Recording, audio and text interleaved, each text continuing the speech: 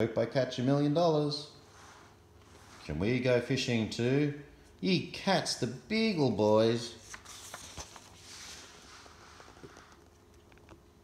The Beagle Boys have discovered my money. They'll be coming in here with tanks and helicopters and hauling it away. Ah, simmer down. They can't rob you that openly. It's against the law. But they'll figure out some way to get my money. They'll keep coming at me till they wear me out. Don't leave me, boys. You have to stay and help me save my money again. Once more round the merry-go-round. It isn't long before they get an inkling of the Beagle Boys' strategy. Look in the morning paper, Uncle Scrooge. The Beagle Boys have bought all the land down the creek. Oh my stars, that means they're going to try to break my dam. Load the cannons, man the radar scope, be ready for anything. Yes, sir, even the geography is against Uncle Scrooge. All the slush bottom land now belongs to the Beagle Boys. The Beagle Boys strike first through the air. Oh my gosh, Uncle Scrooge, what's that? Balloons trailing some kind of glass. Sssst. It's a giant sunglass setting fire to the timbers of the dam. Donald, what are you waiting for? Shoot! Boom! Crash! That ends that scheme. Uncle Scrooge. What is it, Dewey? I was fishing and I caught a fish that was trying to jump through the water gate. I told you to be guarding, not fishing. Throw the fish back in. But Uncle Scrooge, this fish ticks. Tick, tick, tick. Oh my stars, the Beagle Boys had loaded him with a bomb. Tick, tick, tick, boom. Chase all the fish back down the creek and put a net across. Uncle Scrooge, they're sending trained cormorants to dive down and swipe your money. They'll never get rich that way. There's a dirtier scheme afoot. Don't watch the cormorants. They are leaving, Louis. Watch the ones that are coming. I don't see what you mean, Uncle. I see what you mean, Uncle Scrooge. Here comes some with napalm bombs. Twit, jabber, quack, honk, honk. They turned around. They're going back. Yes, I told them to. I know cormorant language. I trained thousands of them when I was a pearl trader in Asia. Whoosh! They dropped them on the Beagle Boys. Yes, I told them to do that too. Don't stand around rubbing your burnt spots. Get going on plan 4. One look at those clouds up there, I can tell what their 4th try will be. Donald, fasten one end of this copper wire to a cannonball and shoot a line of it into the Beagle Boys' dooryard. Boom! Huey, run to the cabin and bring the tallest lightning rod you can find. I hear airplanes, Uncle Scrooge. Yes, the Beagle Boys are up there seeding the clouds. They're trying to start a lightning storm because they know my money will draw lightning.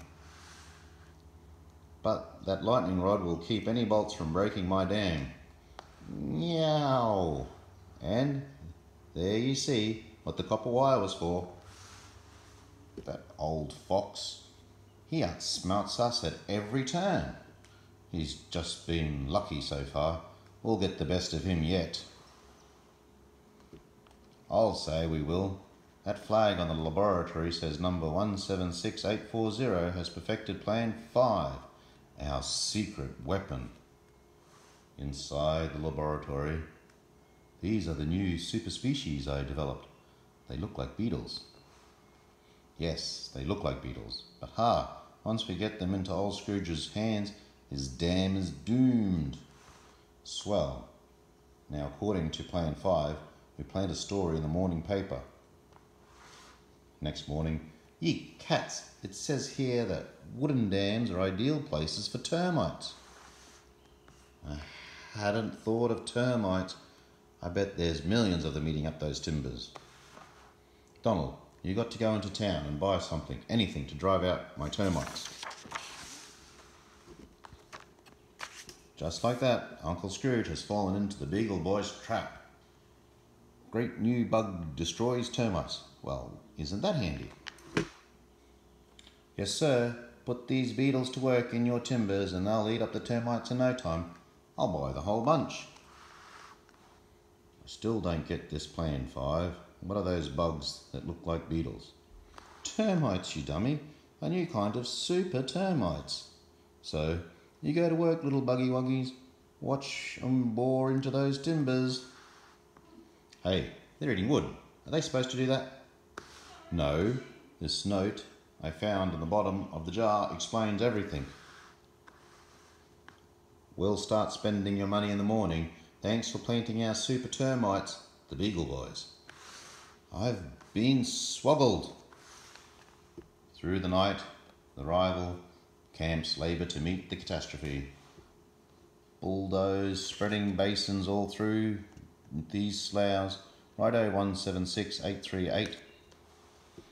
Here, a new sprayer mixed up, Donald. See if it will drive out those beagle bugs. Too late, Uncle Scrooge. The timbers are like sieves. And the termites are increasing. They're having families every 4 minutes. Cut down trees will put up new braces faster than they can cut the old ones. Nope, I guess that's only wishful thinking.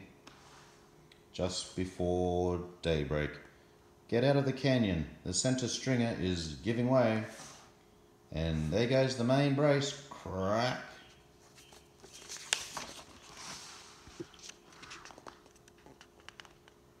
Come on, Uncle Scrooge. Help us roll boulders into the creek. I can't, Donald. I'm too tired to fight any longer. Rumble, pop. Run for your life. The dam is going out. Like distant thunder, isn't it? Or firecrackers on the 4th of July. Roar! Roll them dollars down. And so, looks like the flood did us Beagle Boys good. Yes, I'd say our soil has been greatly enriched. I'm broke. My whole fortune went down the creek. But you can get it back. After all, we do have laws. That's just the trouble. Under the laws of floods and debris, the money now belongs to the Beagle Boys. And all they have to do is go to court and claim the money as silt, deposited on their land by the flood. Ye cats!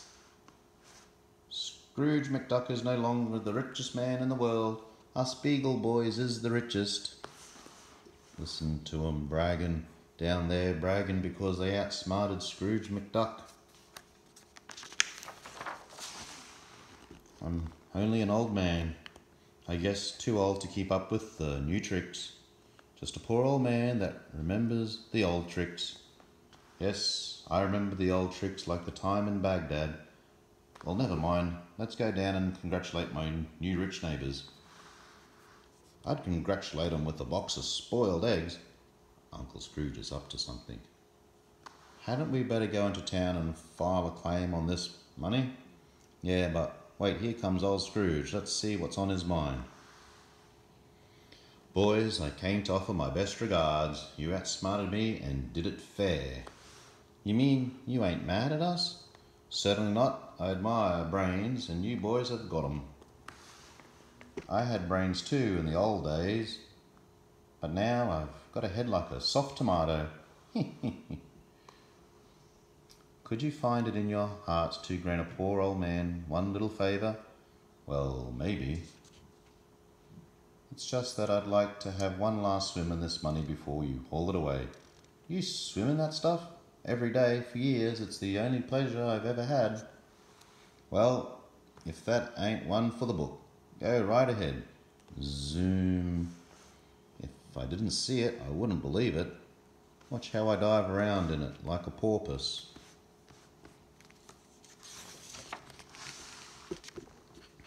And see how I burrow through it like a gopher and toss it up and let it hit me on the head. Say, that looks like it'd be fun. It is. It's your money now. Why don't you dive into it and learn how to enjoy it? The old boy's got something there. Last one in's an honest man. Zoom. Crack.